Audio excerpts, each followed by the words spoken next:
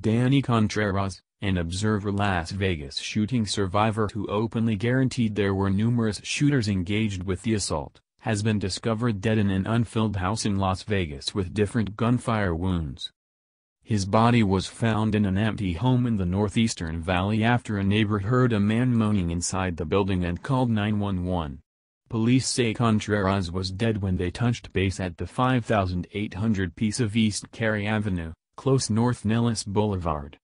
The lady who called crisis administrations to the scene says she didn't hear any shots, yet the coroner affirmed that Danny Contreras, 35, kicked the bucket of numerous discharge wounds and administered his demise a crime. Danny Contreras has turned into the most recent Las Vegas survivor to bite the dust in suspicious conditions or vanish in the weeks following the shooting. Irritating, the dead witnesses all make them think in like manner, they all gave data that raises doubt about the official story, and they were altogether disregarded by law requirement and prevailing press.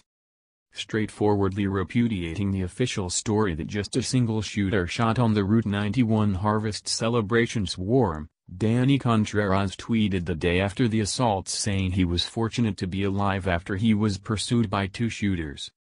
Posting on Twitter, Danny Contreras remained in solidarity with huge numbers of the survivors and demanded that there were different shooters engaged with the assault. His tweet was retweeted several times. Feeling lucky to be invigorated. Can't believe I escaped show alive. Two men pursuing me with firearms. Not everyone sulky. Notwithstanding all confirmation, and innumerable survivor declarations, prevailing press is propagating a noteworthy conceal by asserting there was just a single shooter. Las Vegas Review-Journal provided details regarding the demise of Danny Contreras and claimed that Metropolitan Police Department Manslaughter Lieutenant Dan McGraw disclosed to them Mr. Contreras may have had group ties or have been engaged with opiates. While this might possibly be valid, what is ending up progressively hard to overlook is the quantity of bodies stacking up after the Las Vegas shooting. It is safe to say that they are being quieted to stop reality turning out.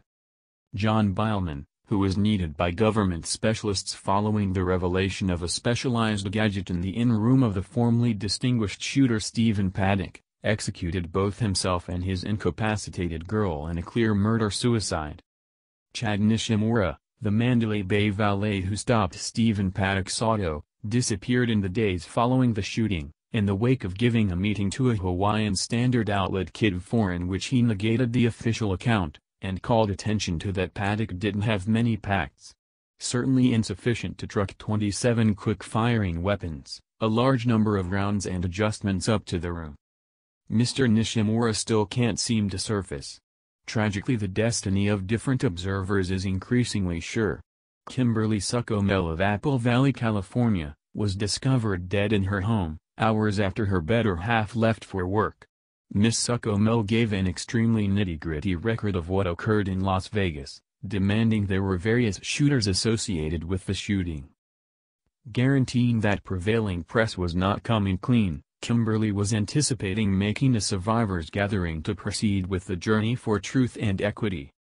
Regardless of whether this arrangement of aggravating passings and vanishings are simply adventitious or whether there is something profoundly evil astir presently can't seem to be resolved, however, the reaction by law requirement and predominant press, specifically their refusal to address the inquiries that the educated open need replied, is driving many to touch base at a similar conclusion. There is a noteworthy conceal in progress.